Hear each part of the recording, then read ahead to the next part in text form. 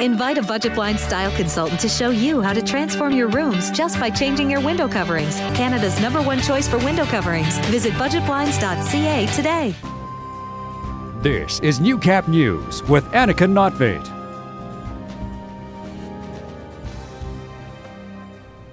Good evening. We begin with big news tonight from the Alberta Legislature. The province officially gets a new premier today at a ceremony in Edmonton. New Democrat Rachel Notley and her cabinet were sworn in at the provincial legislature. Notley says her cabinet will have 12 ministries, including herself, and they'll get to work quickly. However, the New Democrats aren't planning to table a budget until the fall. Today's ceremony also marks the official end of the province's 44-year progressive conservative dynasty. Notley will also hold the cabinet post of intergovernmental affairs. The 11 members of her cabinet are shown here. The new Ministry of Health and Seniors is Sarah Hoffman with a master's degree in educational policy studies. Previously working for 20 years with Agriculture Canada as a geotechnical technician, O'Neill Collier from Whitecourt is the Minister of Agriculture and Forestry. Former teacher and school administrator Margaret McCog-Boyd is the new Minister of Energy. Former Calgary Alderman Joe Ceci is the new Finance Minister. David Eggen is the Minister of Education, Culture and Tourism.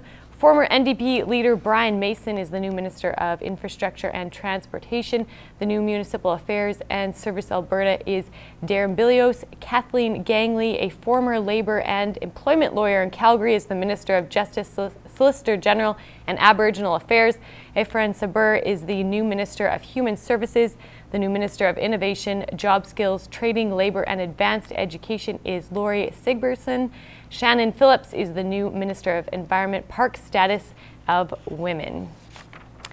All right, to news in Lloydminster now. A local veterinary clinic with a long history in the border city is now offering even more services.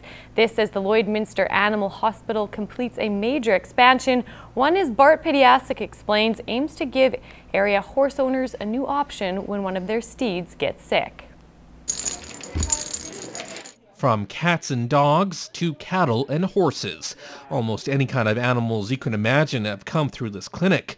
Owning horses for more than 60 years, Rod Navanmeter knows the hospital well.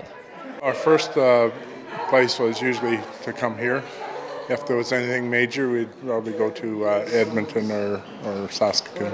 But for local horse enthusiasts like Navanmeter, the trip down Highway 16 for major operations may soon be a thing of the past. Here we go.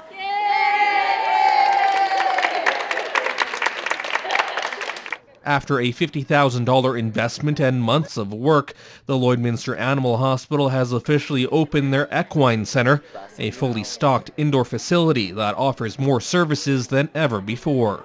We added a surgery suite, an indoor surgery suite, some hospitalization area, and just some general work area for doing more, a little bit more specialized work on horses. A big upgrade, according to Dr. Wennekamp, as before any surgeries performed had to be done outside. It had a lot of limitations. It's not clean. You know, there's not anywhere, you know, to do surgeries if it's, you know, inclement weather or in winter, and so this just allows us to do surgeries year round. An upgrade that's so far getting good reviews. It just really looks good. Hope it works. Bart Pediasic, Newcap News. It's a little shop that popped up downtown this spring. Headquarters Clothing Company doesn't just carry any brand, it's local and culturally inspired. It's a dream come true for Robert Cardinal. I talked about a clothing store with my friends and family for they probably heard me talk about it for 15 years, and then now here I am. The store is filled with unique designs and Aboriginal-inspired art like Haida.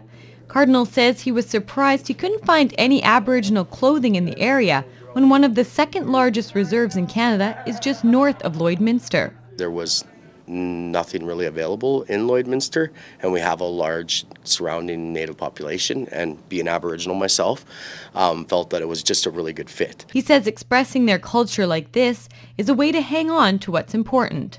We're constantly seeing languages being lost and things like that, and what we need to do is we need to reverse that.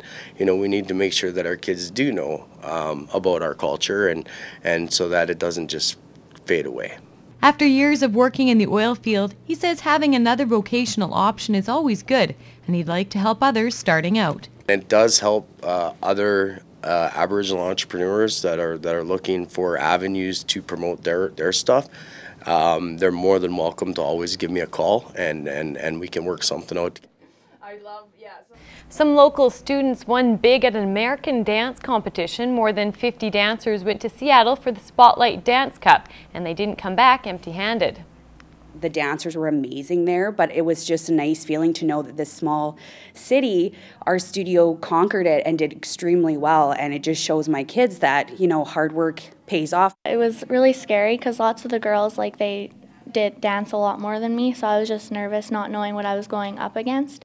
One notable win includes Jennifer Parsons' daughter, who placed first for all the novice solos under 11 years old. When her music played and she had won the whole thing, it was just, I was crying in the curtain. It was just really, really cool.